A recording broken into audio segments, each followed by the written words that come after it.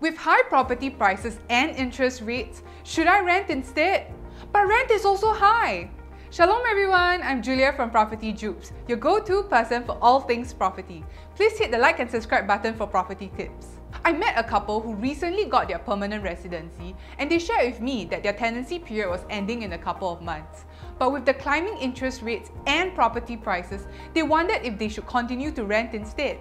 They're currently renting a one-bedroom studio unit at $2,500 a month. I did a quick check of the recent transactions of the one-bedroom units in their development and they were transacted at about $3,200 to $3,600 a month. This would imply that during their renewal of their tenancy, they can expect to pay something between that range or even higher. This would be a potential increased cost to them and they have to fork out cash on a monthly basis, lowering their disposable income. They could move out of their current rental unit at the condominium when the lease expires and rent a HDB instead. However, a quick search online showed that even for a 3-room flat with 2 bedrooms, they can expect to pay minimally $3,000 in today's market. Buying a HDB isn't an option either as newly minted PRs. They will only be eligible to purchase a unit from the resale market after they have been PR for a minimum of 3 years. So the immediate option would be to purchase a resale condominium. Their concern was, is it too risky to buy in today's market? Let's see. The bank's in-principle approval indicated that they were eligible to borrow for a property of up to $1.5 million. However, they only had funds for a property of $1.2 million. Do watch my other video where I share about the importance of getting an IPA. So anyway, let's work out their options. With a property price of $1.2 million, I recommended that they purchase a 3-bedroom condominium which is about walking distance to the MRT, 5 years old and requires minimal to no renovation. They will incur stamp duties of $32,600 and ABSD of $60,000.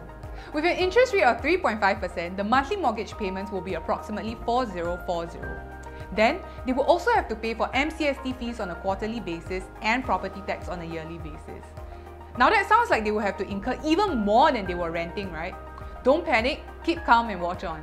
They could rent out 2 of the bedrooms for about $1,300 a month, which will give them a rental income of $2,600 per month. In about 4 years, they will have incurred about $107,000 in costs after subtracting rental income. They will have incurred about $160,000 of costs in pure cash if they chose to rent during this period instead. By making the choice to purchase a property today and going through the inconvenience of sharing their space instead of renting, they have the chance to use their income to build up capital.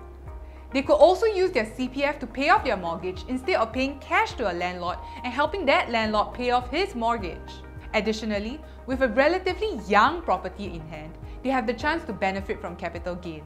Of course, that will be a bonus. In other words, in 4 years, as landlords of a 3-bedroom condominium, and despite paying ABSD of $60,000, they will have had a net gain of at least $50,000 without taking into consideration any potential capital gain.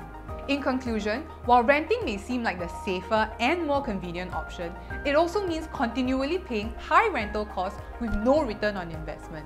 On the other hand, buying a property may seem risky due to the high property prices, interest rates, and also the high additional buyer's stamp duties imposed on permanent residents.